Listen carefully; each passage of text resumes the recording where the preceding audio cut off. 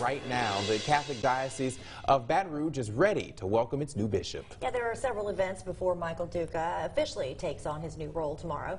Local 33's Ticia Mazinga joins us live from St. George Catholic Church with a preview of the happenings out there. Ticia.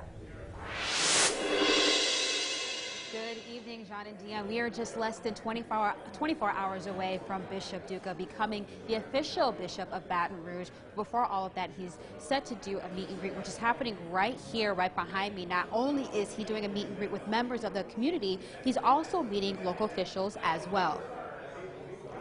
But he's going to be into another community that's going to be very welcoming of him, and he's going to make every effort to meet as many people as he can, and not just Catholics, because although we have 200,000 Catholics in this diocese, there are a lot of other people who are very, very interested in meeting our new bishop.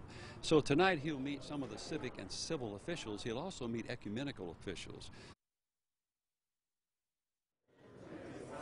Now, following the meeting, following the meet and greet, there will be a prayer that's happening at 7 p.m. and then there will be a reception. And then tomorrow's the big day. His installation will be happening at the St. Joseph Cathedral on Main Street. This is happening at 2 p.m. tomorrow. So that's it for me. We are live here at the St. George Catholic Church. I'm Ticia Mazinga for Local 33 News.